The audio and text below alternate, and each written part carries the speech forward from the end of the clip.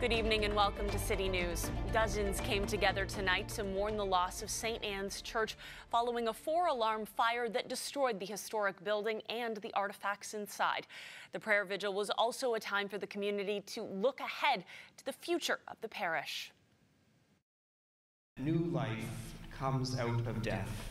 And that is a message that we need to hold to so dearly. In front of the charred remains of the church, neighbors, parishioners, and politicians were among those who gathered to share their memories of the building that was constructed from 1907 to 1908. You walked in and there's a beautiful feeling of peace and joy and spirituality. My wife's funeral was here, and it's a shame that it's in the news now when it should have been in the news for years. It's a place of immense historical value.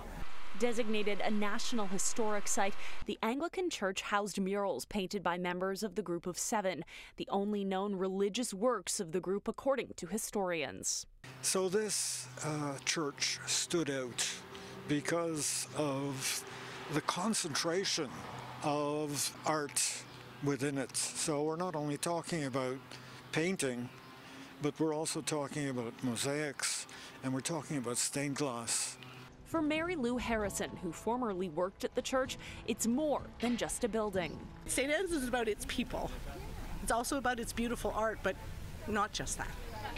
And I think that part will continue. I've been talking to Father Don, and the vision to continue to be a place for contemporary Canadian art, including Indigenous art, and the concept of rebuilding, but not necessarily recreating. A GoFundMe has been set up aiming to raise $1 million for the church, and Mayor Olivia Chow is confident the spirit of St. Anne's will prevail. Arising out of it could be something beautiful. Emergency crews were called to the church on Gladstone Avenue near Dundas Street West just before 8 Sunday morning as thick black smoke began billowing through Little Portugal. No injuries were reported. Toronto Police and the Office of the Fire Marshal say they are still investigating the cause.